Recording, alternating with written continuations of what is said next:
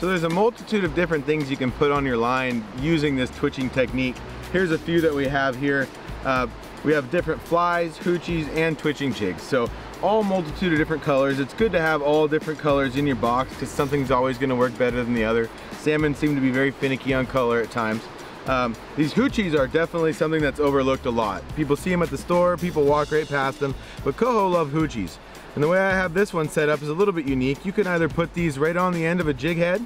If you just get a bare half-ounce jig head, you could stick the hoochie onto the end. But the way I like to fish it, something Cameron showed me, is with these bullet weights. And what you do is you cut a little hole in the top of the hoochie, you slide that over your line, you get these bullet weights. This is a 3/8. I might even go a little heavier with these hoochies. And that's just the bullet weight with a hole in it, so it slides right over your line. And then I tie a 2/0 hook onto it with an egg loop right on the bottom there. So this is a fun way to fish these hoochies. Again, you can fish them different ways as well. You can put them right on a jig. And then laying next to this here is what we call dolly llamas. These are a fly, but work really well on a spinning rod in some situations. You guys have seen them fished in Alaska and fished on a few other of our films. But what I like to do with these is I like to put these right on the line, tie these flies right to your braided line and or your bumper that you have here, and then add split shots above it. Usually I'll put 2 to 3 number 7 split shots right on the line above that fly and just crimp them down. And these fish very well just like a twitching jig.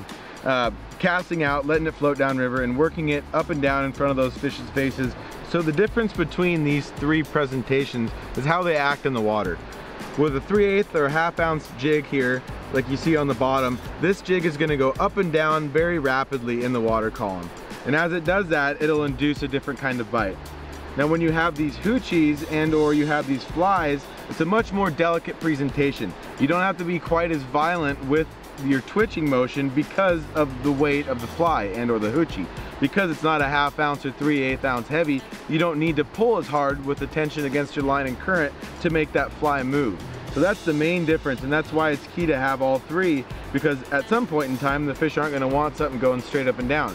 They're going to want something more at a fluttering presentation that's moving past them sporadically, not such a straight up and down presentation. So that is the main difference between all three of these different Coho presentations, is mainly the way that it goes in front of the fish, and the way it flutters in front of them, and the way it falls.